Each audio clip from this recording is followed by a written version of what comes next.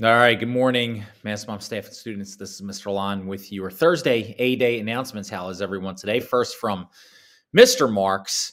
Do you have an idea to start a business? The Philadelphia Youth Basketball Foundation is launching the Magic Academy.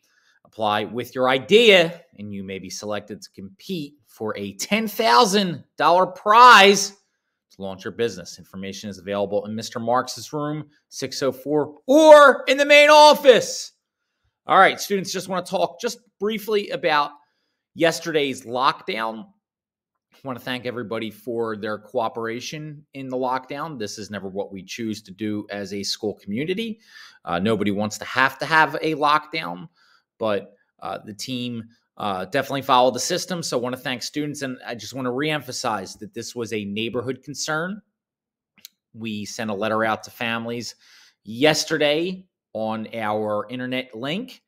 It was a neighborhood concern. But again, thank you to all staff and students for following the systems and making sure that everybody stayed safe.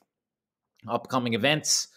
Thursday, the 29th. Guess what? That's today. It is homecoming, and it is family breakfast for seniors and students.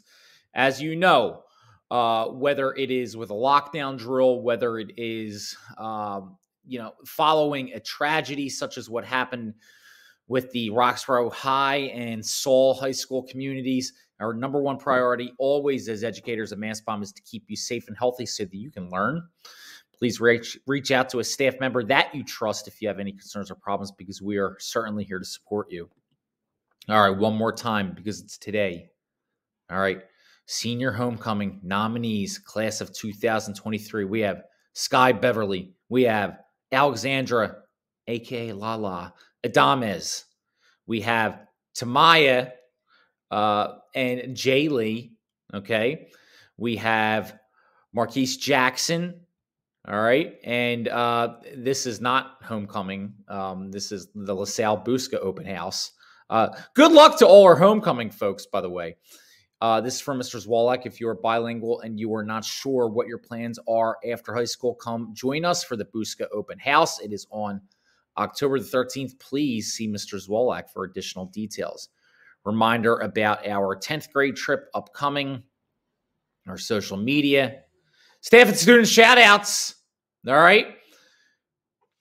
Big shout out to Serenity McClendon and Antoinette Smith Bethea for representing MassBomb proudly at the Baldy Middle School High School Fair. That kind of almost sounds redundant. Middle school, high school fair, but Baldy is a middle school.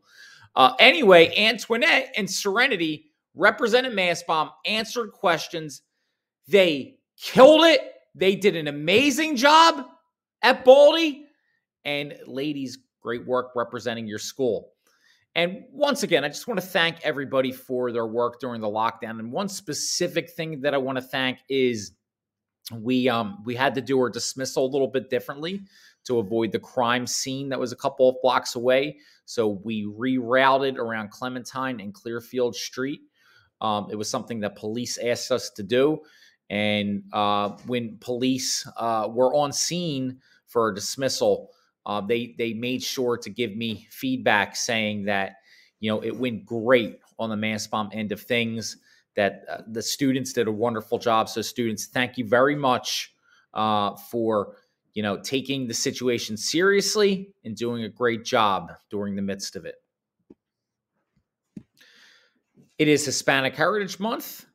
All right. If you would like to recognize staff or students,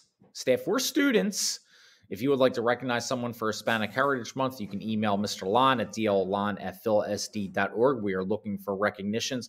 I have one today, and this one is kind of a throwback for me. It is Rudolfo Anaya, who was an American author. Noted for his 1972 novel, Bless Me Ultima, Anaya was considered one of the founders of the canon of contemporary Chicano literature. The themes and cultural references of the novel, which were uncommon at the time of its publication, had a lasting impression on fellow Latino writers. It was subsequently adapted into a film and an opera. And Rudolfo Anaya and Bless Me Ultima is special to me because I remember reading it myself as a student in the 9th grade at Frankfort High School. Now, I have not read it in many, many years. Actually, not since I was in ninth grade. Maybe I should read it again. But I do remember it, and I have remembered it always as the first book that I read in high school that I really, really loved. So, I definitely myself want to recognize Rudolfo Anaya and his writings on this day. National days. Today is a national day that a lot of people can get behind. Okay, it is National Coffee Day. National Coffee Day. All right. Happy National Coffee Day. Maybe I'll drink a second cup today in honor of National Coffee Day. All right, staff and students, close it on out as we do with our school vision. Hey, we're builders. We're Mass Bomb. We build the future. Have a great Thursday.